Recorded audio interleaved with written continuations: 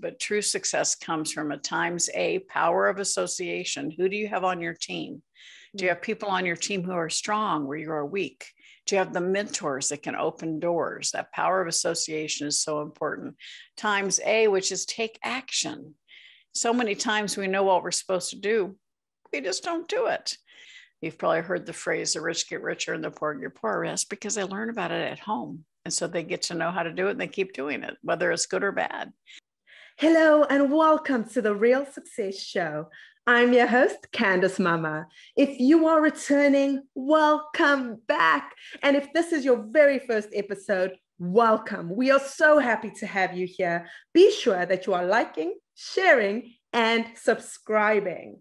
Today's guest is so incredibly knowledgeable. She contributed to writing Rich Dad, Poor Dad, and now she's got her new book, Exit Rich. Our guest is none other than Sharon Lechter. She has contributed to so many incredible organizations through her career, including the Napoleon Hill Foundation. Without further ado, here's Sharon Lechter. I'm lovely. And how are you doing, Sharon? Doing great. You're looking absolutely beautiful. Oh, well, as do you, my dear. Thank you so very much. I first want to thank you for taking the time to speak to us on the Real Success Show. It is such an honor.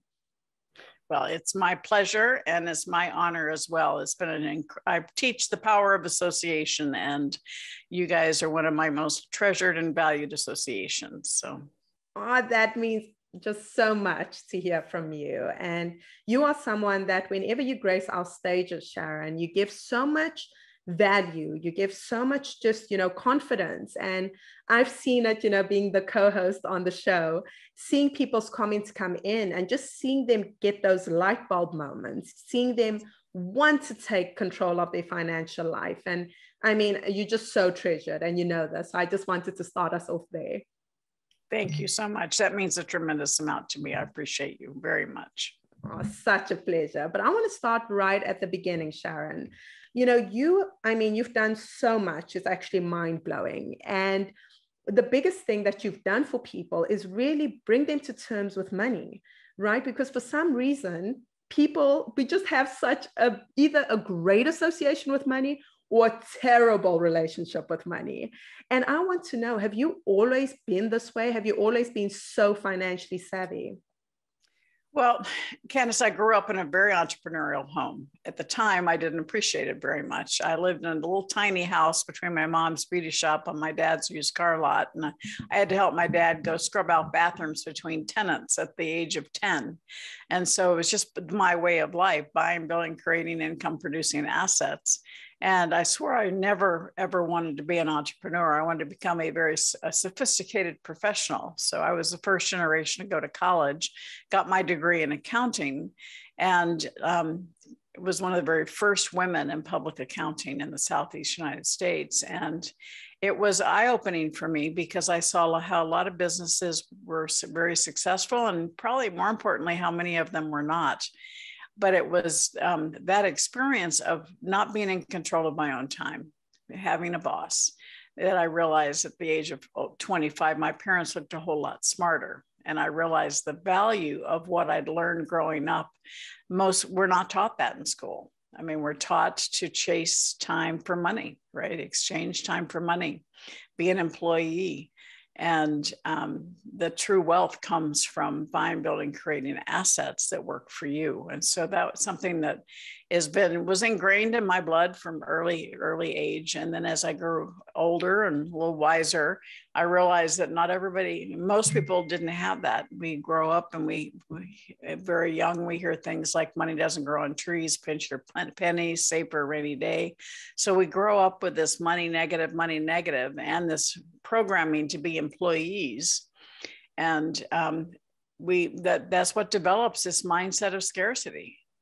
And in order to get rid of it, you have to wake up to the fact that that's what's happened. And once you can really look at it and say, I believe we live in a world of abundance, and you can change your attitude towards money. Because like you said, at the end of the day, you're either in control of your money or it's in control of you. And far too many people have their money in control of them.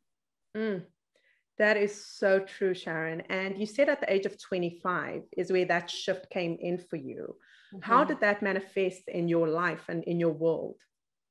Well, I was very successful in my career as a CPA, and one of my clients invited me to go with him. He was acquiring a company out of bankruptcy for a new technology. And I still remember going back to my condo, pros and cons on a yellow legal pad, because this was before PCs and cell phones. And it didn't help me a bit because I could argue both sides because I was very successful in my career. I had this opportunity to own a piece of the company. And my hand kind of took off across the top of the page and on its own wrote, why not? And that's really still my guiding philosophy today. Why not do something different? Why not solve a problem or serve a need? Why not go the road less traveled? Why not explore the possibilities?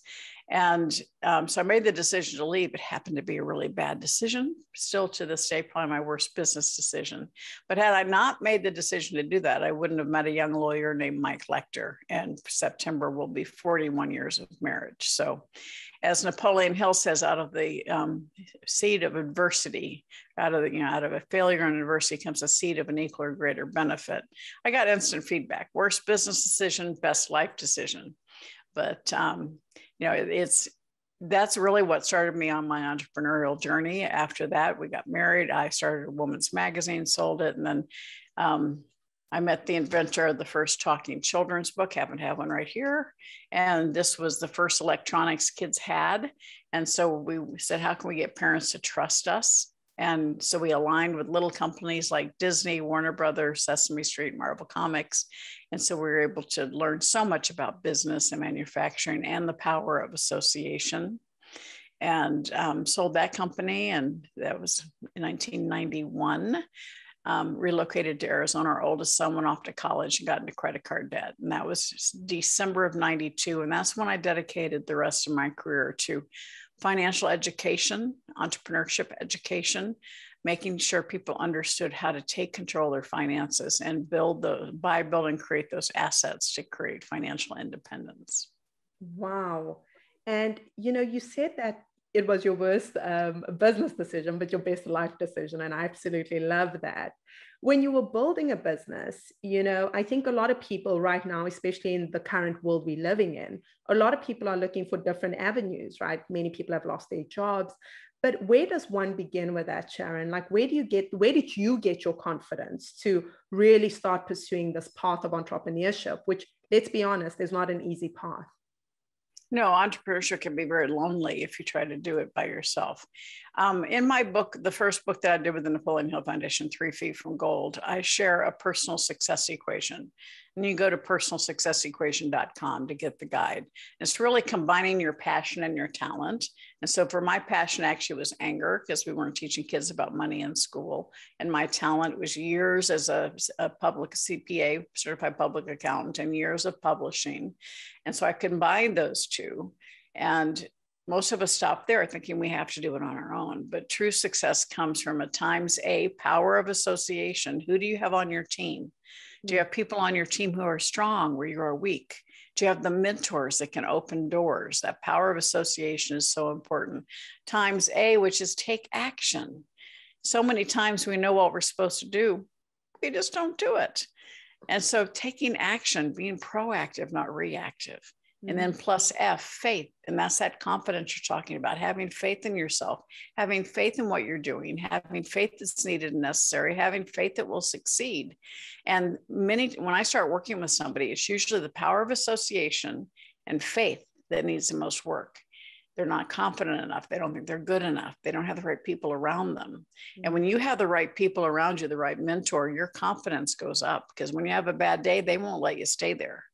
And so passion plus talent times association times action plus faith and confidence.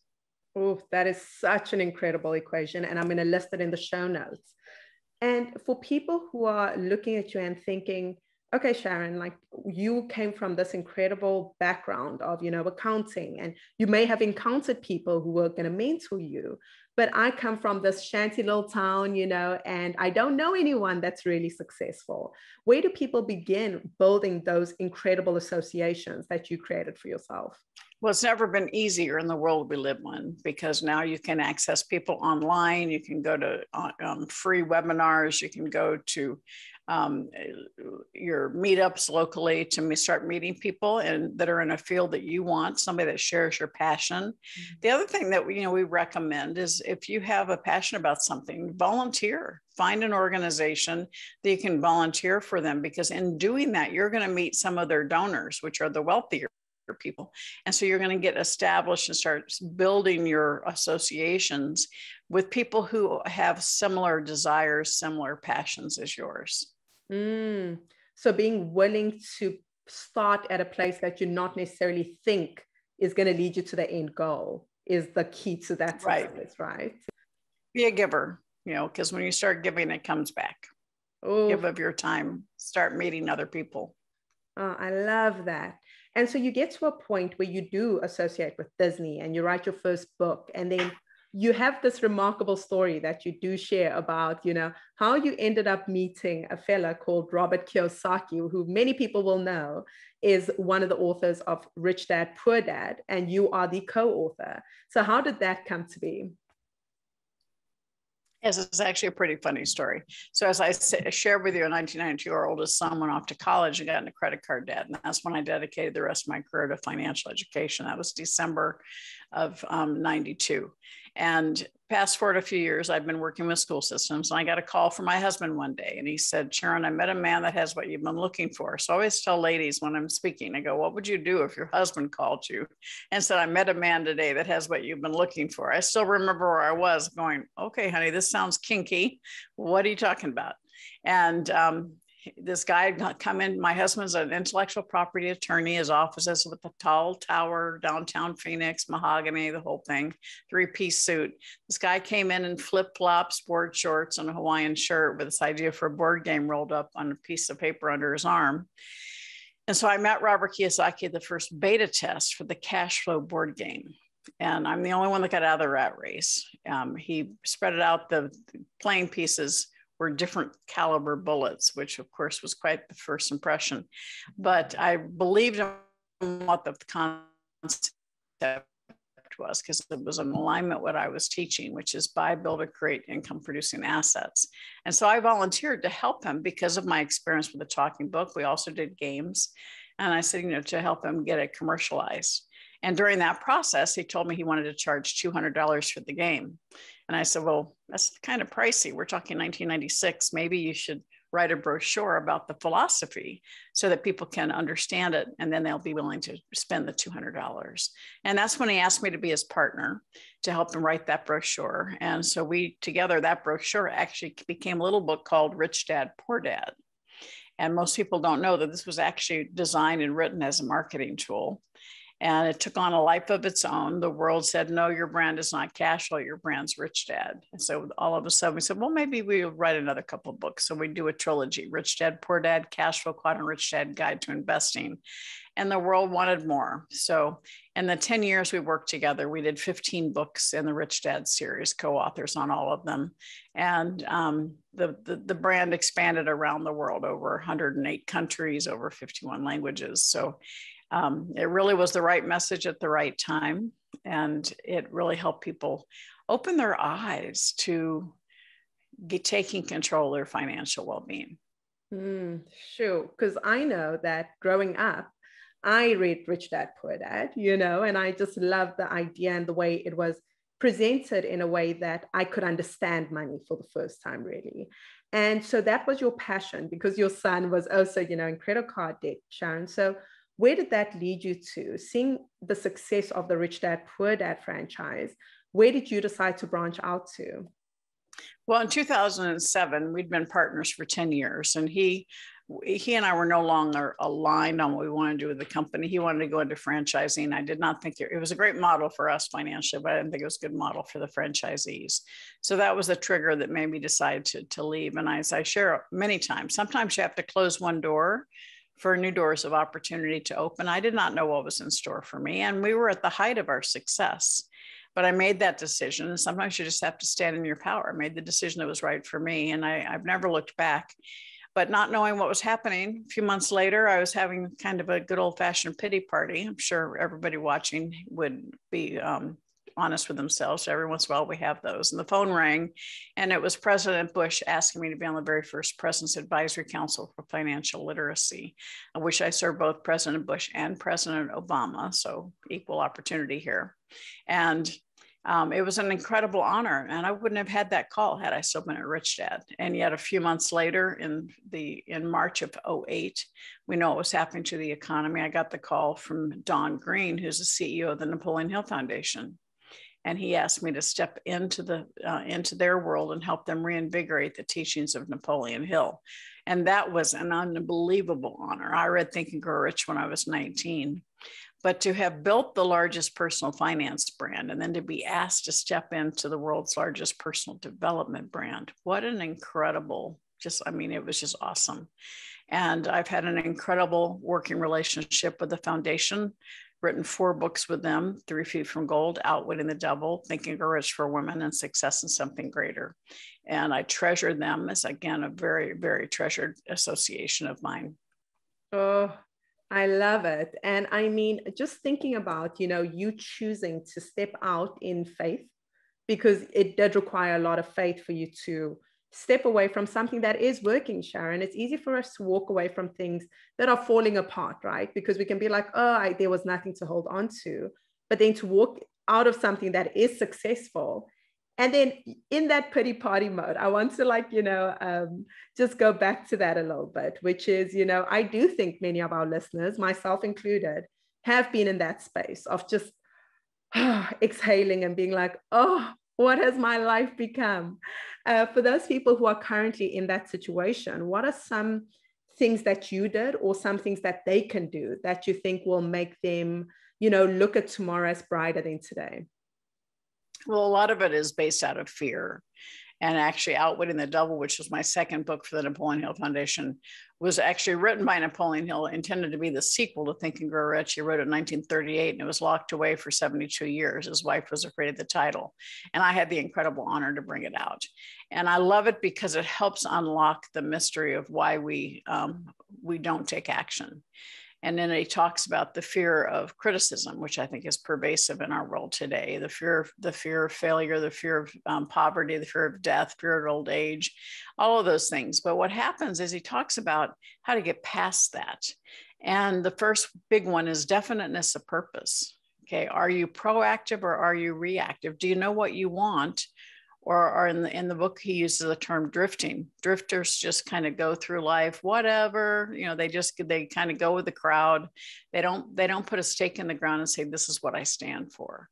And so definiteness of purpose, having a goal, having what you want to do in life is so important.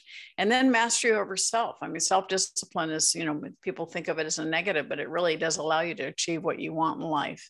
And then learning from adversity. We all have things that stop us in our tracks. The question is, do you let them hold you back?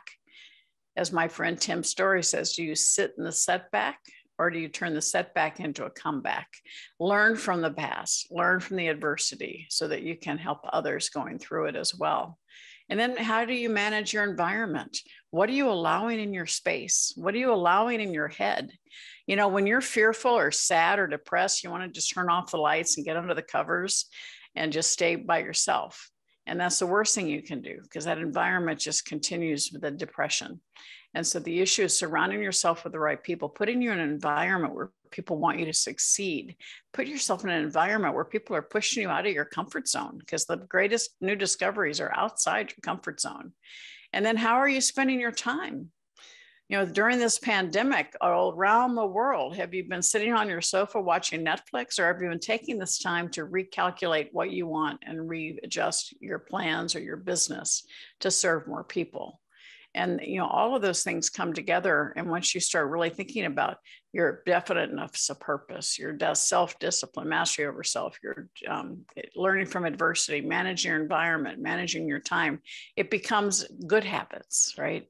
You've probably heard the phrase, the rich get richer and the poor get poorer. That's because they learn about it at home. And so they get to know how to do it and they keep doing it, whether it's good or bad. And so it's really important. That's one of my biggest goals, is to get financial education in the school system so we truly can level the playing field for every child, so that every child has equal opportunity to succeed.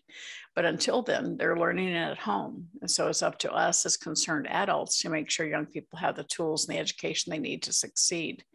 But it's one step at a time. And for people that are, the depression is up on a rise because of this pandemic. So many people are suffering, and the fear of missing out.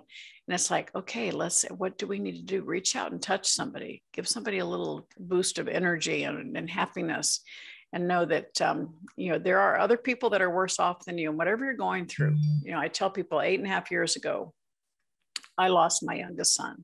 We're not supposed to outlive our kids. And I went into a major world of numb for several years. I said, living my life in neutral, lots of downs, not very many ups, and almost decided to retire, and got a lot of pushback from family and friends. And I think I even heard my son in my ear say, "Get over it, Mom. There's more for you to do." And so I say to everybody watching and listening, no matter what's happening to you right now, you're still here. And you're still here for a reason. Whatever you've been through, you've survived. And what a gift you can be to someone else going through it, to help them speed their way through whatever trauma or drama they're dealing with. And know that time is our only precious resource. We can make money, lose money, and make it back. But once time is gone, you don't get it back.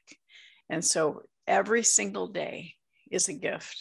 And when it's gone, it's gone. You don't get it back. So make the most of every single day and be a giver. Help other people, and you'll see your return.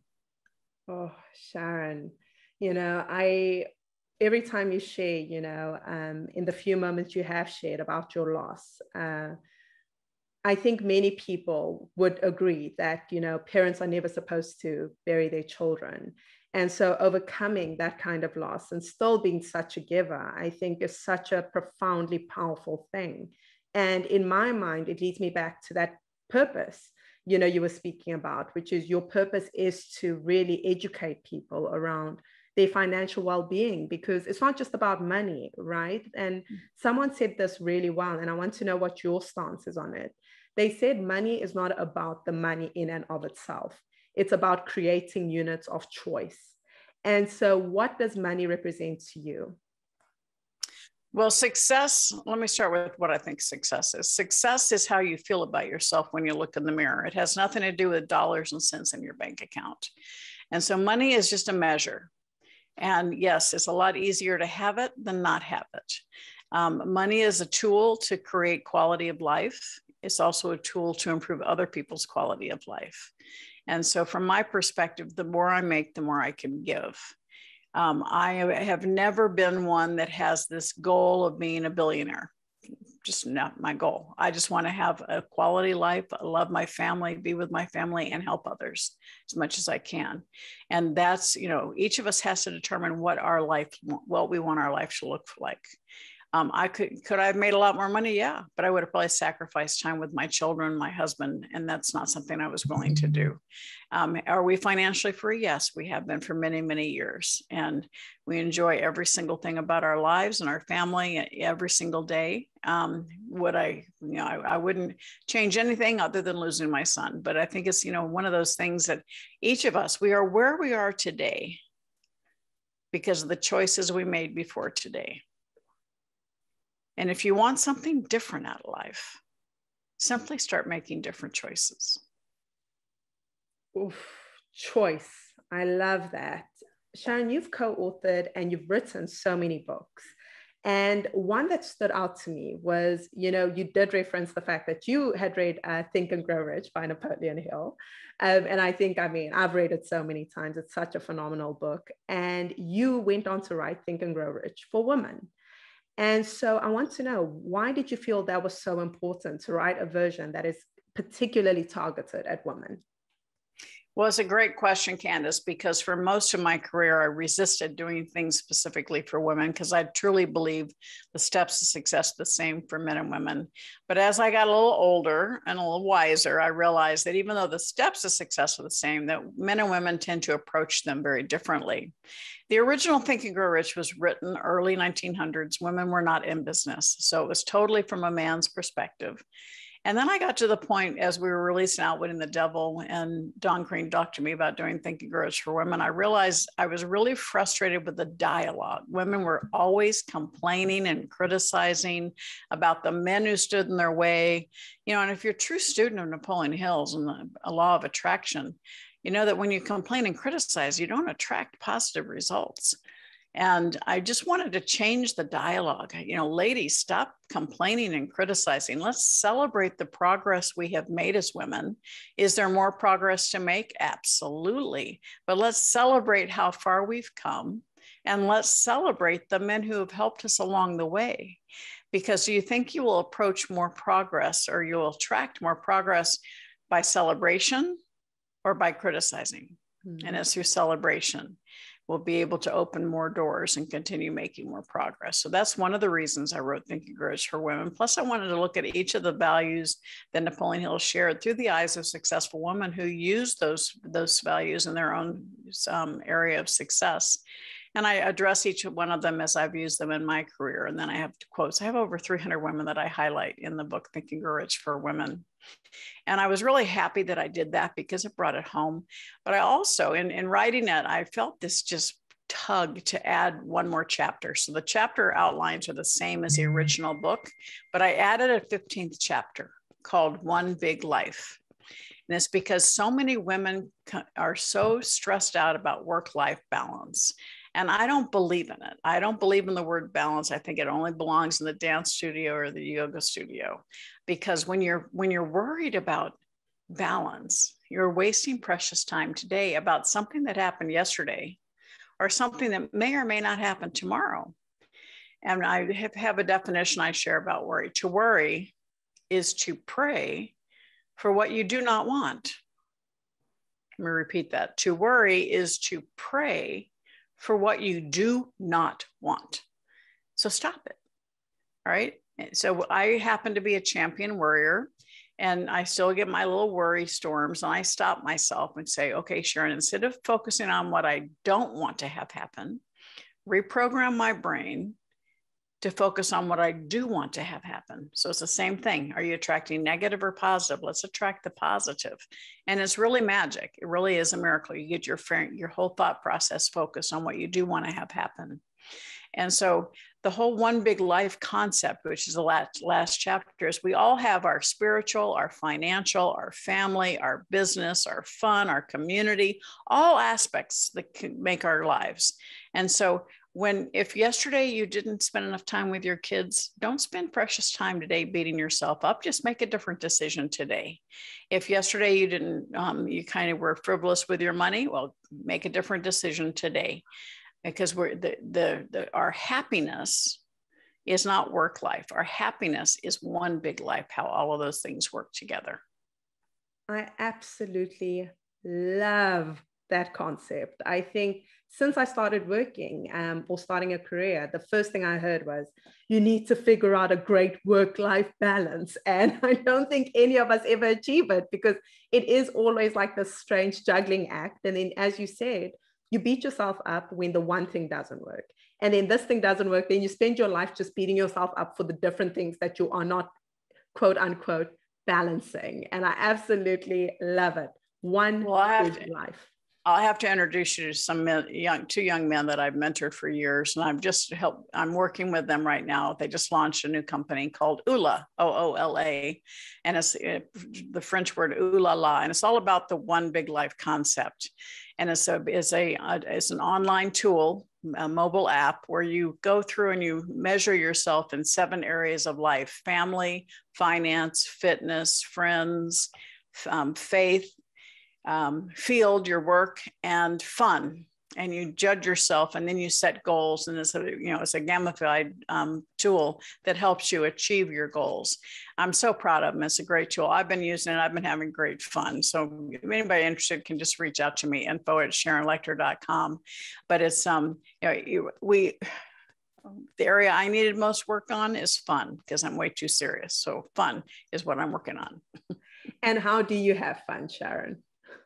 Well, my husband and I own a ranch right here in Arizona. It's 3 hours away from our home, primary home. It's called cherrycreeklodge.com.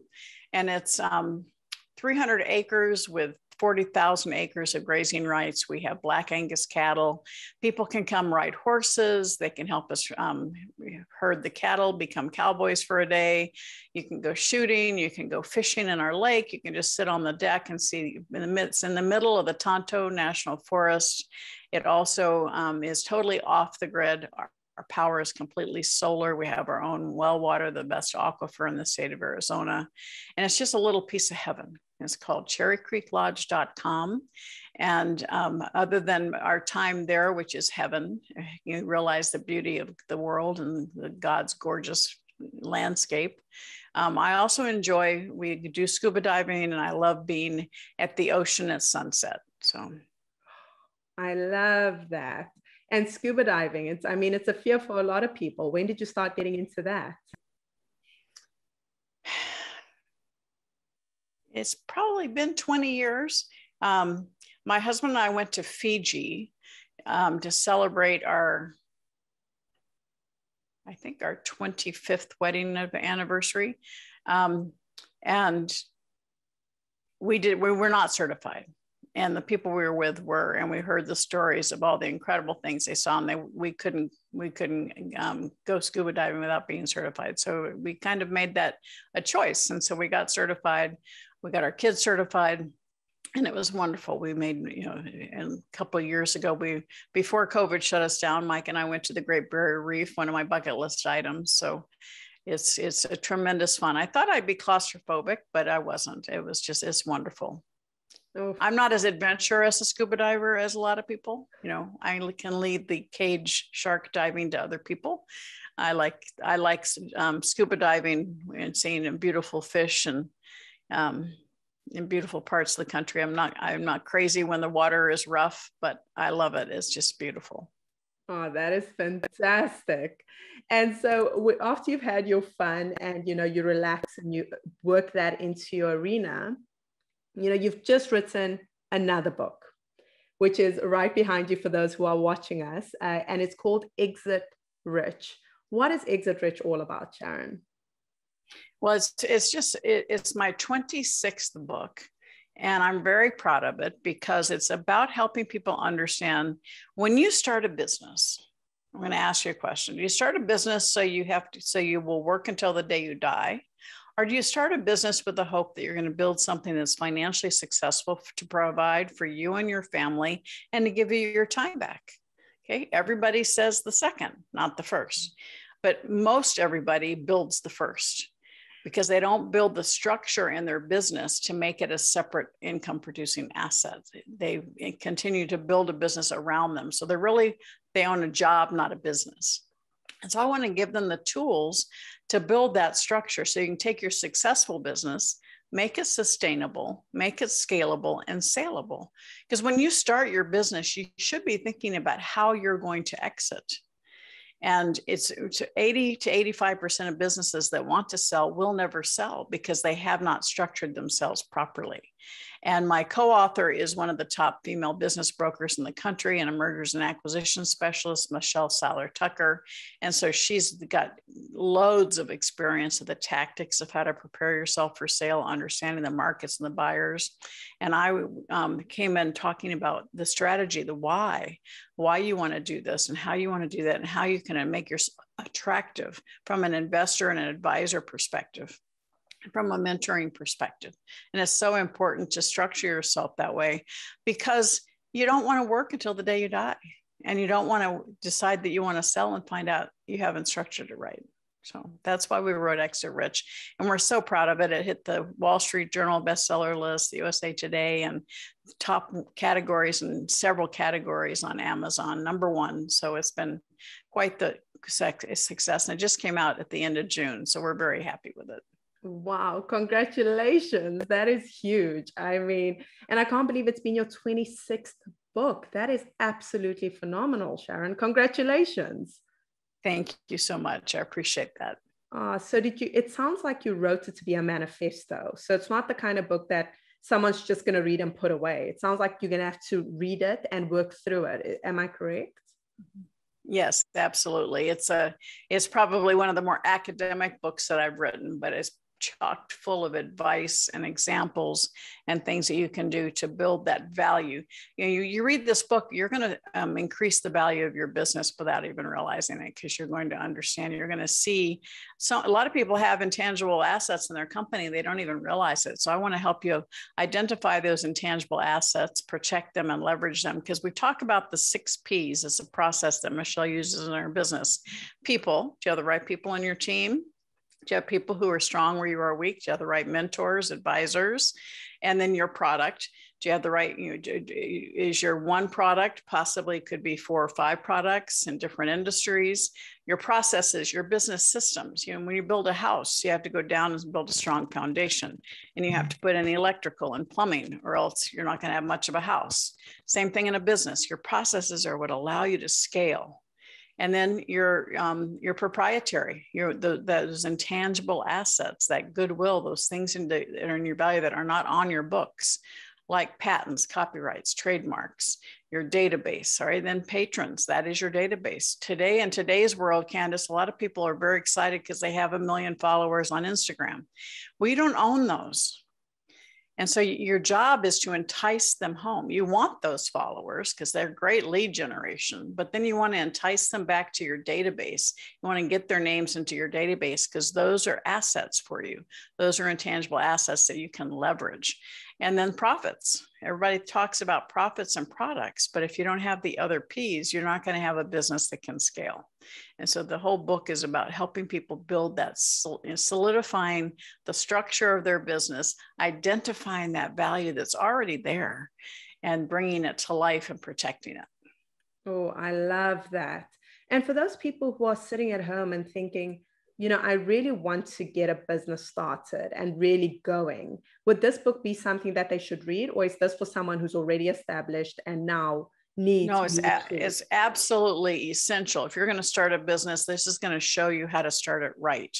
If you want to invest in somebody else's business, this book is essential because it's going to tell you what questions to ask so you can make better judgment in your due diligence to see if the company is worth investing in. Oh, so everyone should be getting Exit Rich. And speaking of exiting rich, Sharon, I mean, is it not a mindset? Like you keep, telling us that a lot of people have a terrible relationship with money. There are more songs that we can mention, like, money's too tight to mention.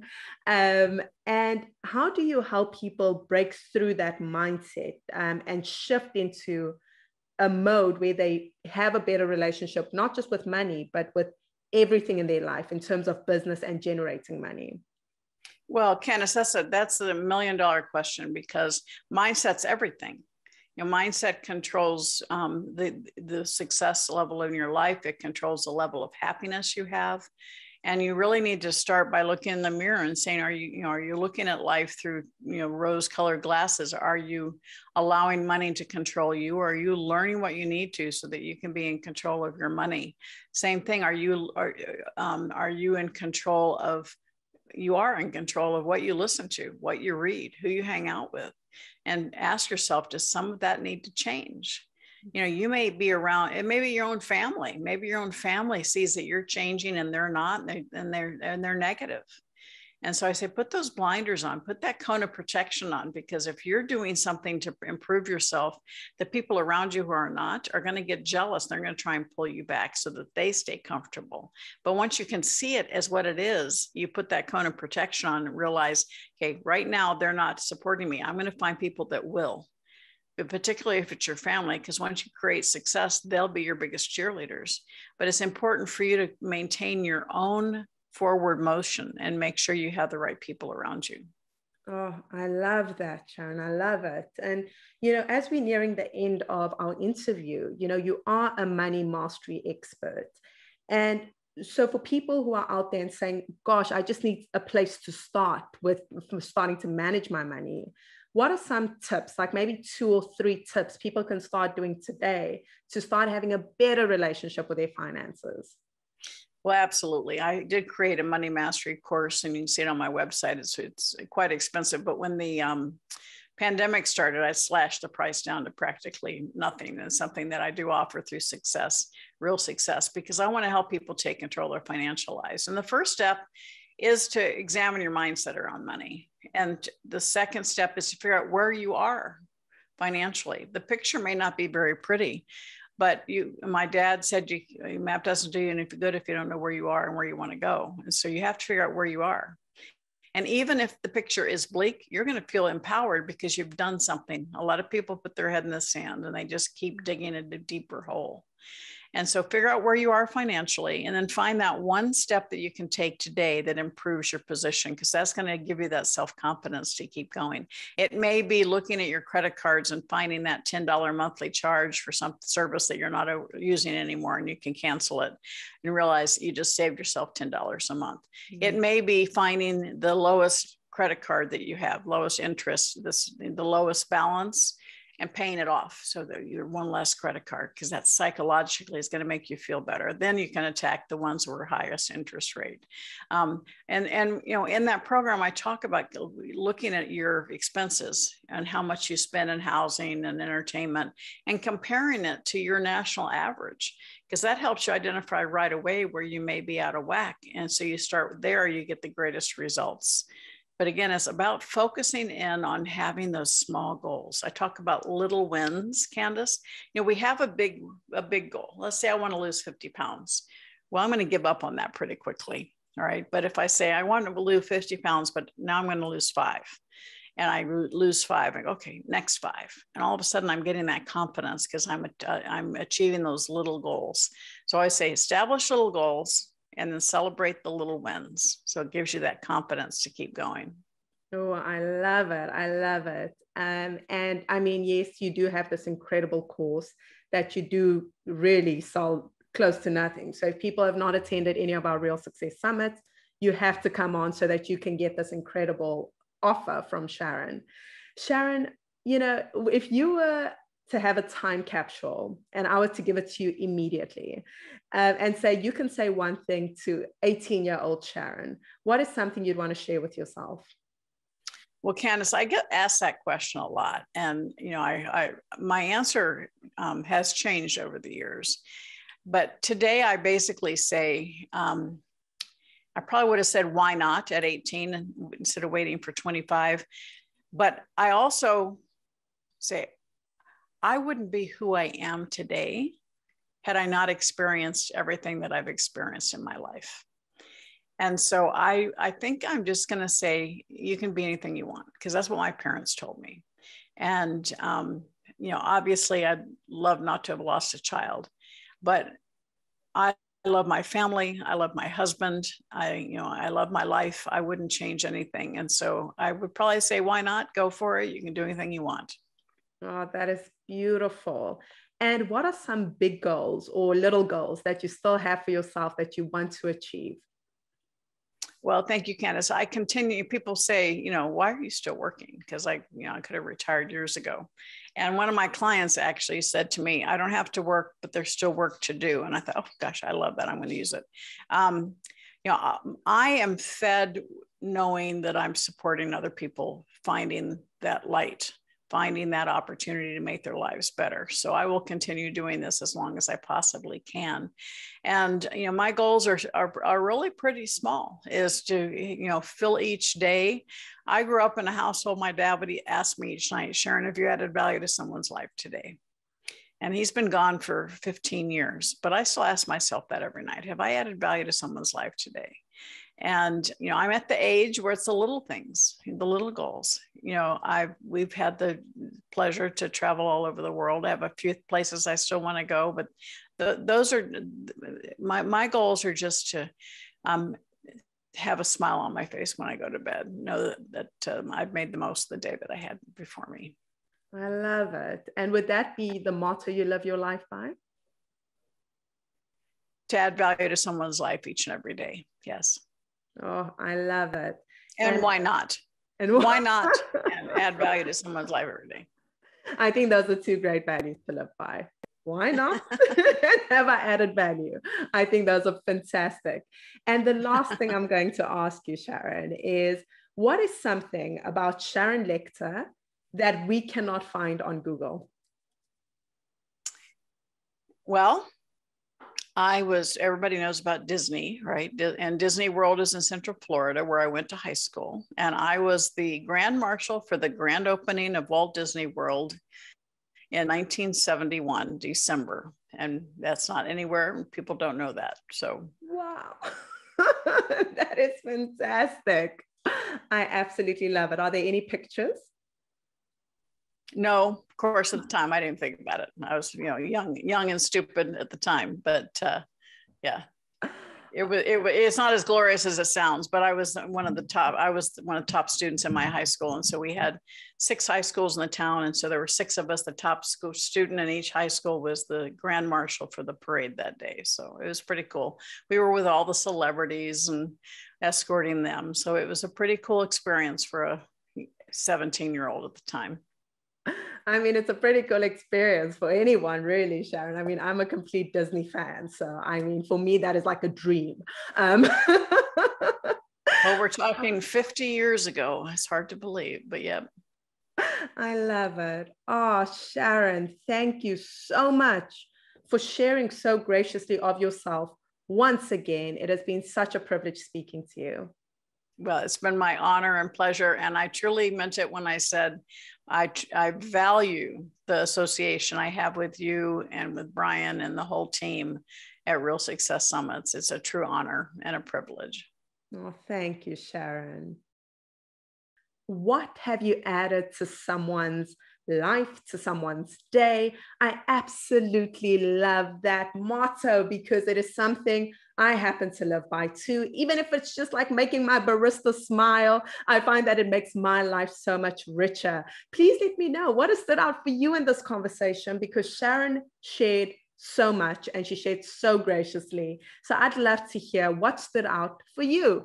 If you have not joined the Real Success Club, be sure to check us out in the show notes below. If you have not registered or attended any of our summits, make sure that you are checking us out and seeing when the next one will be, because we cannot wait to have you.